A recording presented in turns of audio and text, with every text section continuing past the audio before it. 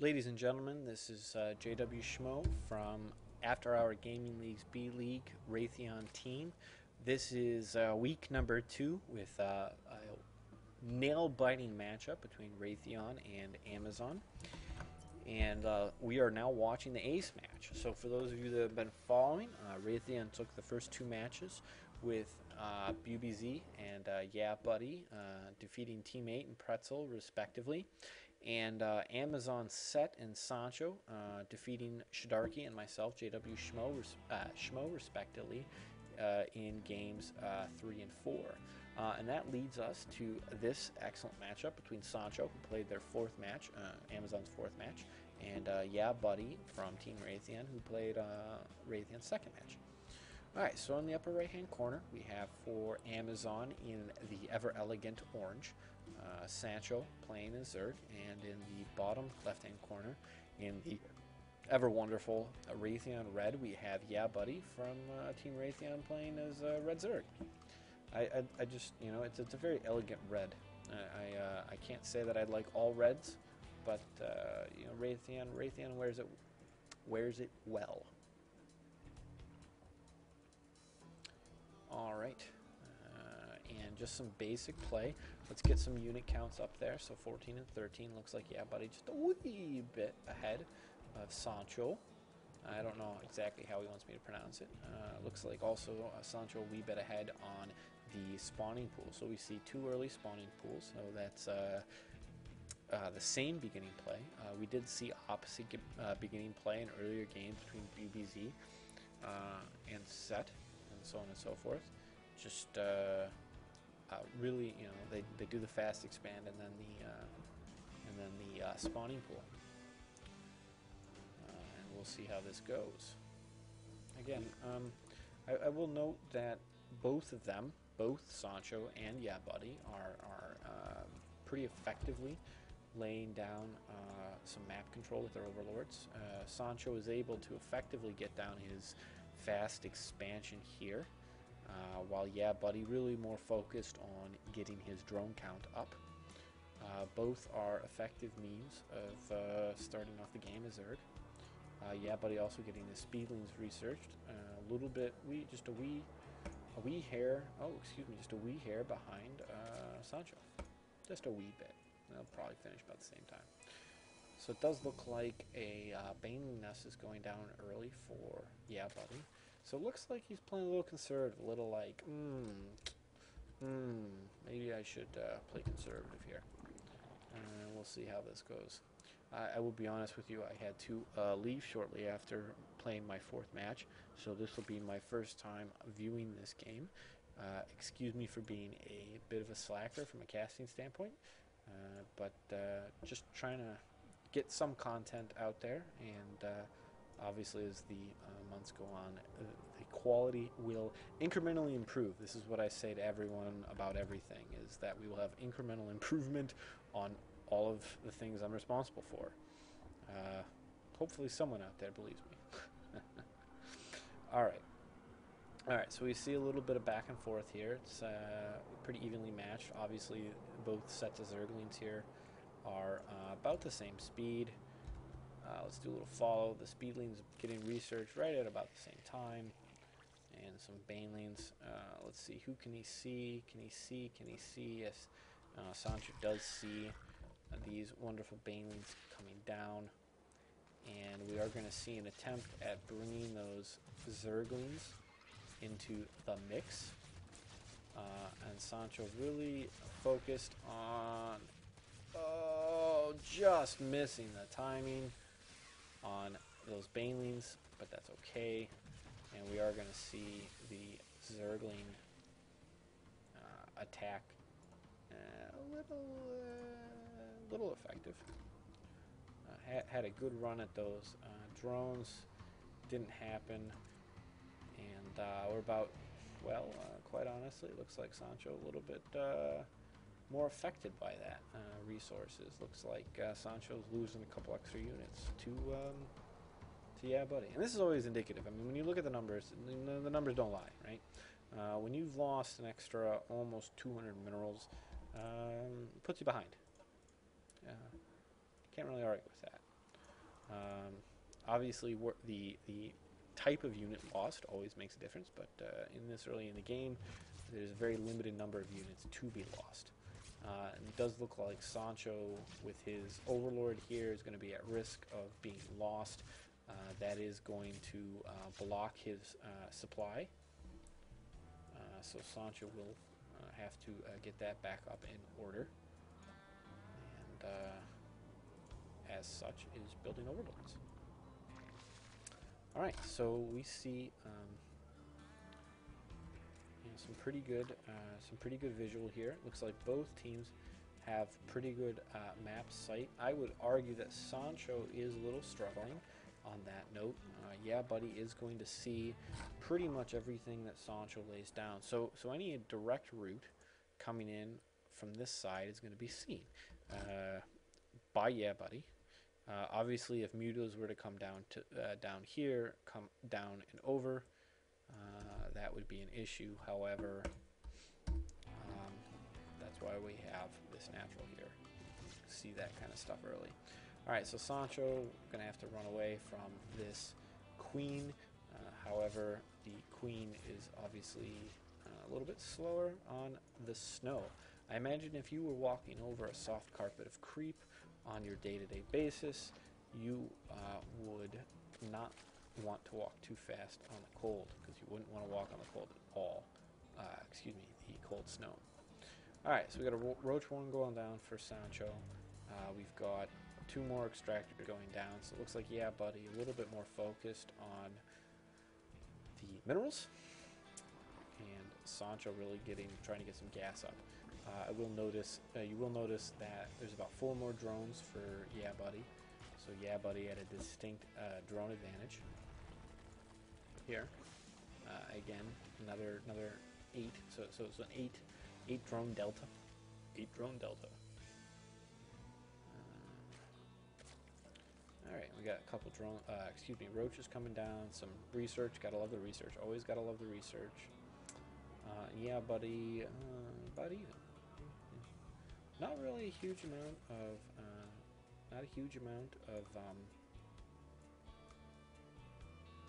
army units at this point. I think Sancho being a little bit more conservative. All right, so now we do see the Overlords go out.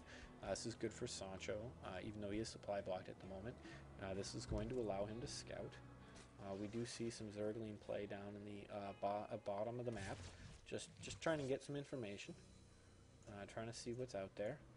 He is going to see the Roach Warren, but he is also distinctly going to see a lack of units for Yeah, Buddy. Of course, now these roaches coming out in mass. And Sancho really just playing defensively here at the moment. He is going to take control of that watchtower. A little bit better sight at the moment, but I think Yeah, Buddy really at this point has a better grasp of key aspects, key pieces of information. Both are seeing the thirds go down. Sancho a little bit ahead. It looks like Sancho's trying to keep a little bit ahead on the number of bases. We do see a little bit of an annoyance here on Yeah, Buddy's expansion. It just looks like they're both playing the late game, which is indicative of this play. All right, so Sancho's third goes down. Again, you'll notice that even though Sancho has 3 bases down, you just look. There is now almost there is a 15 drone count delta between the two, and that's huge, and that's also evidenced by just the huge amount of minerals that Yeah, Buddy has at the moment. You can see the income here is higher for Yeah, Buddy there. Yeah, Buddy, and again, even the key here is even with just 2 bases, right? Yeah, Buddy is. I think you could make a pretty good argument that Yeah, Buddy is more effectively using those 2 bases than Sancho is with his 3, simply because Yeah, Buddy's got significantly more drones. and that translates to almost full capacity on the drones for the two bases, which is always good. I know I am lacking in that gameplay. We do see the rocks coming down, so this will give, this is going to give Yeah Buddy time to react. And it all of a sudden changes the tenor of the game when you're able to react quickly, and now you can kind of set, you know, this type of trap here. So he is going to see a couple roaches there, but not really know how many. And just look at this. Look at that. Hold on. I want to back up and show you this, too, because this is what separates the men from the boys, and I can say that quite honestly here, in the fact that Ryan, or excuse me, Yeah Buddy is in fact one of the men. So he doesn't just. So here we have just a very simple smattering of roaches, right? And what you're going to see, let me preempt this here, is what you're going to see is you're going to see a cluster of roaches here from Ryan. You're going to see a cluster of roaches here, and then you're also going to see a cluster of, excuse me, roaches right here. Why is that key? Well, so that allows Ryan to very naturally create the crescent moon shape here, which gives him the maximum amount of units attacking a very small cluster of units right here. So Yeah Buddy fundamentally in this matchup right here is going to be doing more damage than Sancho is, and Sancho's going to be caught in a wee bit of an awkward position. Alright, let's bring that up a little bit faster here. Get back to the fun part. Alright, so we're going to see these units attack, speeding this up, speeding this up. Alright, so here we go. So now we're going to see, just again, right here, so we're going to pause this right here, so we see that crescent moon here, right? So these roaches that are right here are all bunched up, right? So what that means is that when they come down this ramp, right, they're just going to get inundated, right, from all sides by a massive amount of roach attacks. And so if you have a ball here, that means that this half can really attack and this half really can't, and they're getting attacked by all of these roaches. All right, so we're going to see this happen, and again, that's what, you know, kind of separates the men from the boys. And we do see a good retreat by Sancho here. That's very good, but we do see a couple lost units.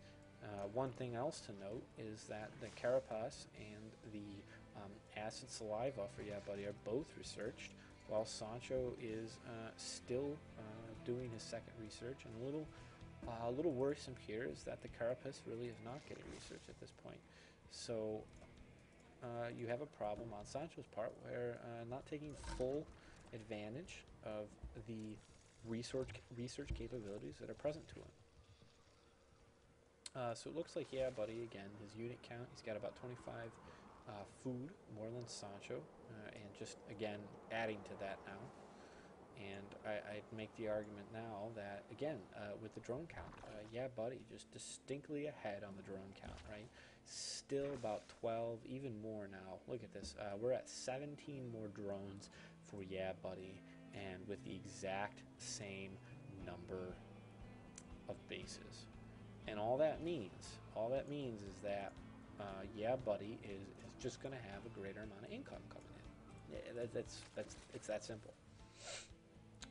We do see a pretty big build-up here on both sides. We do see the first hydros, but again, you'll notice that as a result, I'm just going to pause this here, as a result of this offset, right, we are seeing not only a very sizable force by Yeah Buddy, but we can also see that the research is just double what Sancho has, right? So we've got 2 hydras and roaches to what is really a pretty sizable roach count, right? But this roach count, right, they're all 0-1s, right? So 2 distinct advantages for Yeah Buddy. The number of roaches is about the same. You also have this offset of hydralisks, but then with that even matchup, you still have a research offset that favors Yeah Buddy. So in a 1-to-1 contest, right, these roaches are just going to decimate Sancho's. And there really isn't any way to catch up here in the short term. We do see a little bit inefficient use of the evolution chambers because these missiles are going to come down and be researched. So that'll give them a 2-0 combination or a 0-2 depending on which way you want to talk it. But again now, so we've got Sancho here making a march with less units, less researched. And yeah, buddy's just, you know, going to kind of march right in there, take out a couple more units, and we're just going to follow this right back up. And even now, so we've got, alright, so now we are at an even point in the matchup. Taking a couple pot shots there. And we are going to see this engagement here.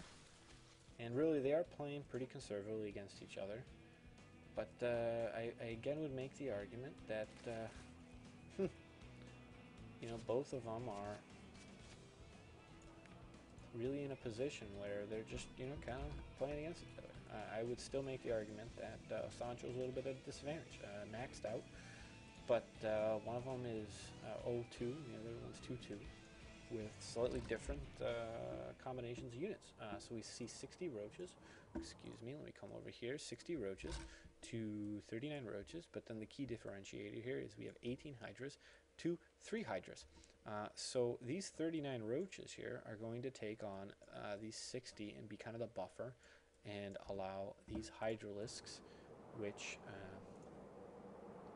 have slightly faster attack and certainly farther range, to do damage. Weapon speed 8.3, weapon speed 2. Alright, I lied. So I don't know what I'm talking about. It's okay. I'll survive.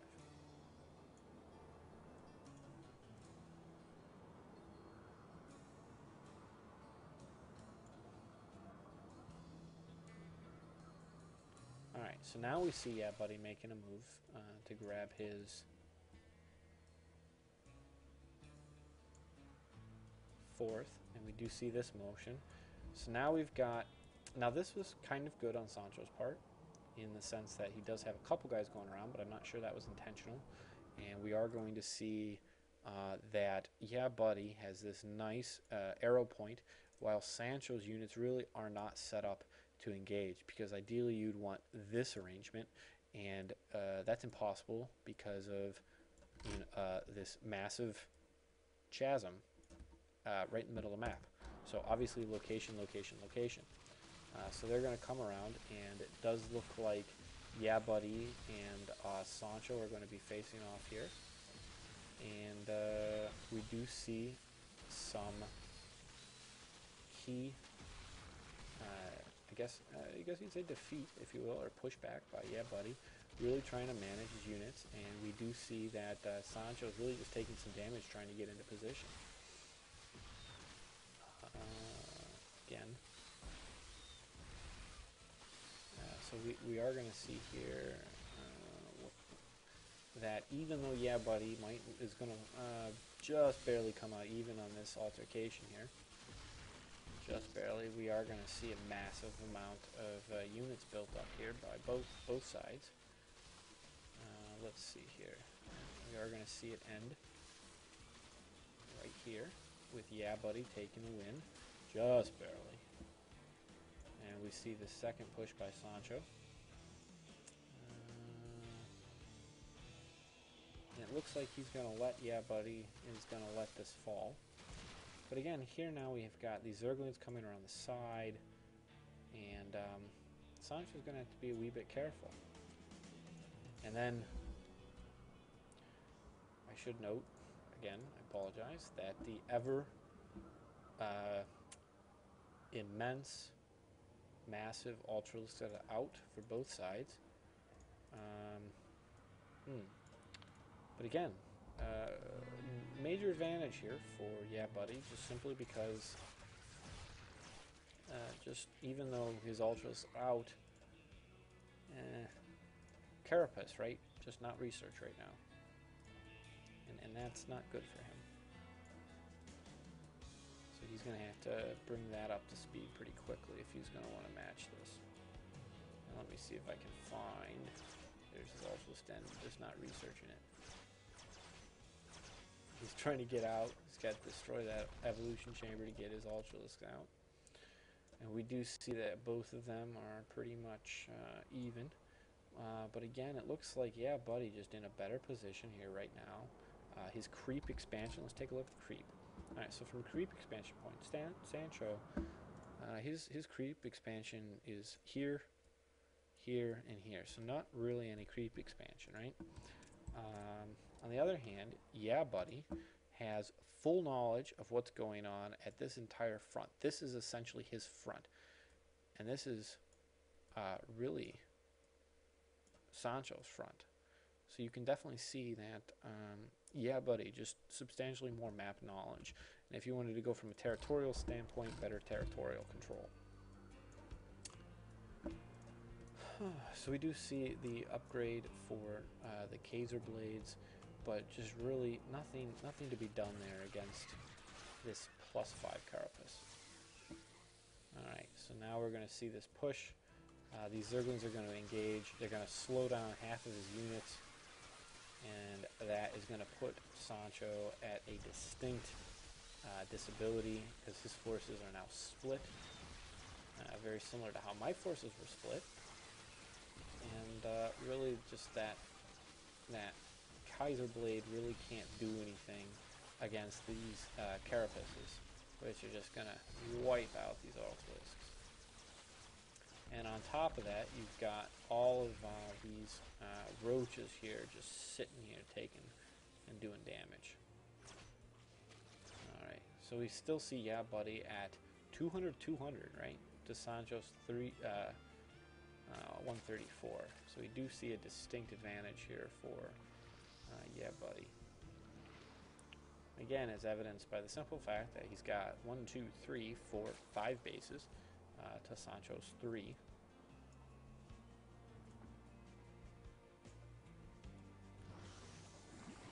And you can kind of see a little bit of the panic coming in. That Carapace really should have been researched earlier. It's going to finish here right about now. Still just going to put him at a +3 Carapace, and he really hasn't hit that ideal 5 +5, and that's going to take time and money. And Sancho at this point is a little low on gas, struggling on the gas count, and that's going to limit him because we now have a distinct disadvantage for Sancho. Unit count for 1, and then second, the research. The upgrade here is huge. Distinctly huge. Alright, so Yeah Buddy trying to get his guys clustered in, and right now, distinct advantage simply because these Ultralisks now have kind of reached their full potential, and he's going to kind of maximize this, get the roaches out, let the Ultralisks take the brunt of the attack, and then use the roaches to snipe the Ultralisks from afar. And what we are going to see here is again, these Ultras just not able to compete on the +5 Carapace. Can't really emphasize that anymore so. And we are going to see a good game, I assume, here very shortly, as Sancho's main resource allocation point is going to fall. These Ultras are going to fall quite quickly to a fair amount of roaches, and that puts Sancho at a very distinct disadvantage all around. And there, ladies and gentlemen, is the GG. So ladies and gentlemen, we have Game 5 between Raytheon and Amazon on Week 2 for the regular season in the B League. Raytheon takes their second win of the season. This was a very well played matchup between both Raytheon and Amazon, so congrats to both teams. This is JW Schmo from Team Raytheon. Thank you for watching, and stay tuned for Week 3 next Sunday.